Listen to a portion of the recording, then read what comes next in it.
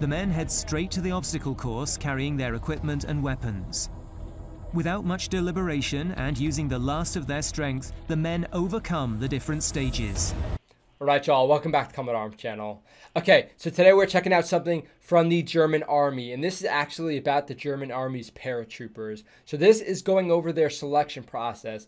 Now I gotta say I don't know a whole lot about the German Army's paratroopers, but just judging by like German paratroopers during World War II, I imagine they have a pretty solid legacy. So I imagine their selection process is probably going to reflect that as well. Of course, the British Army paratroopers, even like US Army paratroopers, are definitely held to a higher standard than the normal infantrymen. So we'll see if it's the same for the German Army. But the video is only about 6.5 minutes long, so I wonder how much they can actually fit in that sort of video. But yeah, let's check it out. It should be a cool one.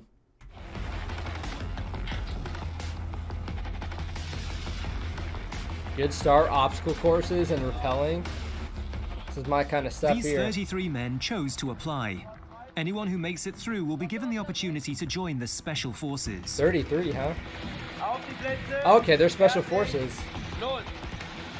This is the EGB Special Armed Forces selection procedure. They're an infantry unit with special capabilities. Okay.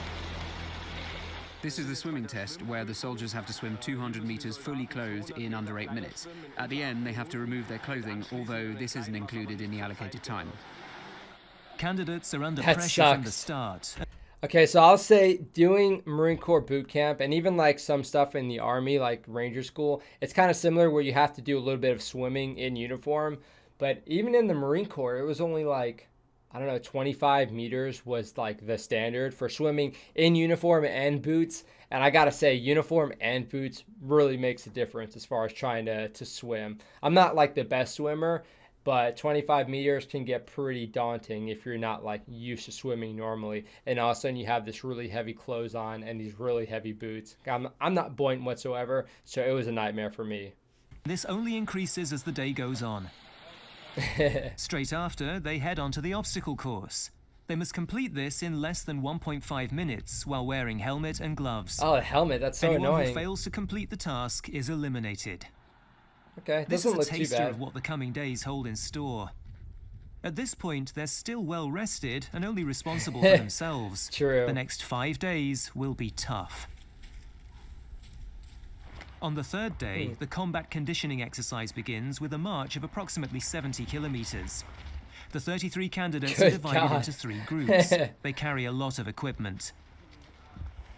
That sucks. We have our standard kit weighing over 20 kilos and also carry a couple of two-way radios, an SEM-70, which weighs approximately 5 to 8 kilos. I'm not familiar with that. How it's packed, and an SEM-57, a small handheld radio. These are distributed among all the soldiers, as is a climbing rope, which might weigh another 2 to 3 kilos. Yeah, so you wouldn't think rope would be that heavy, but rope can get pretty heavy. Fast ropes especially, but even like a normal, like they're saying here, climbing rope, like a static line, can get pretty heavy, especially if you have like a 150-foot coil, which is generally what you would have. And the radios, yeah, I can understand that struggle. Being on reconnaissance, I had this big PRC 150, this big HF radio. That sucker was heavy. So yes, everyone has some extra weight to carry. At least they're doing it together. That as kind well of as helps. the physical demands, team spirit is also called for. There you go. Who in the group has enough strength left to carry the additional weight? What do they do when their comrades' energy runs low? They must now look out not only for themselves, but also for their fellow soldiers. Okay, I gotta say this. Having someone hold your pack because they're falling out and you need to like pull them while you're just moving your own weights, it's probably the most frustrating thing. That alone will probably kill a lot of the team spirit right there. I never want to be the guy that's holding out to somebody else's ruck like that. They must all step up and help one another. It's brutal. The group leader is changed every couple of kilometers. Amongst other things, he has to find the right way. Oh, snap. He now has his new coordinates. I briefed him as to where we currently are, and now he will orienteer until we reach the next point. Well, at least there's roads. Whether or not the group reaches the next point without any detours is down to the team leader's judgment. They face challenges around the clock, even in the dark. Sleep is completely out of the question. Even at 3 in the morning and in sub-zero temperatures, this lake can't stop the men from reaching their target. Well, at least they have wetsuits. Sheesh. In 20 minutes, they must be ready to move on. Brutal. The next day, they have a 10-meter tower to scale. They're exhausted and need sleep, but every move is perfectly executed. Oh, with the rock. Dang, okay. That's kind of cool. The simple double rope crossing requires strength and balance. The number of candidates dwindles even further. Those who are still here struggle on without complaint. Good on them. Tough dudes. Some of the volunteers want to join the special platoon. Others want to serve in an EGB company. They come from... If you guys know what the EGB company is, please put it down below because I've not heard that acronym before. Both regiments, that is the 31st Paratrooper Regiment, the majority of those we're leading are from there, and then there are a few participants from the 26th. But the hardest task is yet to come. Dang. After approximately 40 kilometers, we have the 5-kilometer speed march, keeping a pace of about 7 kilometers per hour. This really is crunch time for many. Holy cow. This is cool, though. This is good stuff. We meet the men at the edge of the forest in the early morning. They've completed the speed march. The target is not far off now, only another 2 kilometers to go, but this is no walk in the park. Oh, yeah, so what you can see there, what they're doing right there is making like a makeshift litter. So it looks like they're going to be carrying some stuff on it. Yeah, you can do that with your uniforms. If you just put like the poles through the sleeves, you can do that pretty easily. So that's kind of cool. They now have to carry extra weight, approximately 100 kilograms, which is roughly the weight of a soldier and their pack, as well as a heavy rope. Ah, good grief. They can only do this together, using the correct technique. Any pain is blocked out, and mental resilience takes over. 4 men carry the load, each taking turns. Good stuff. Man, that's actually a lot of fun, even though it's really crappy. Getting through that is awesome. Though I don't know if I've done it to this level. Straight to the obstacle course, carrying their equipment and weapons.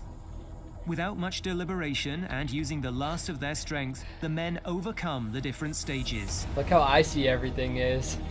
But I'm sure they're very hot. Their efforts weren't enough. They were too slow. More than 10 minutes over time isn't good enough, but they haven't yet been disqualified. They get a second chance. Yeah, it's a mind game right there.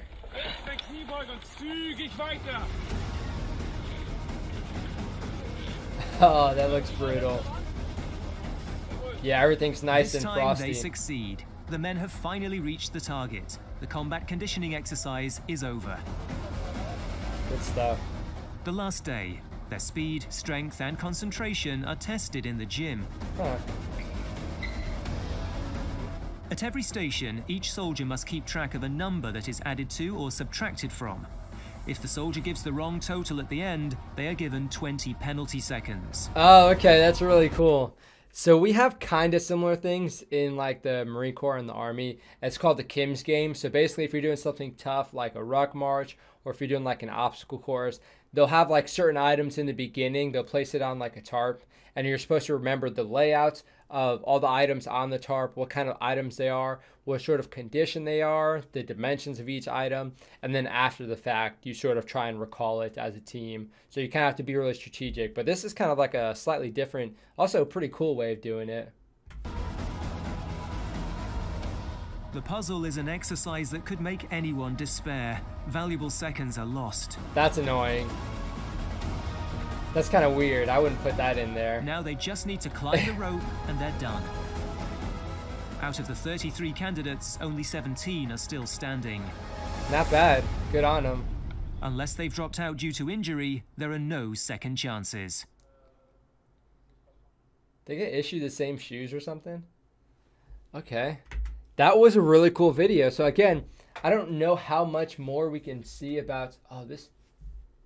Actually, this video here looks pretty cool. Oh, dude. Okay, I'm definitely going to have to react.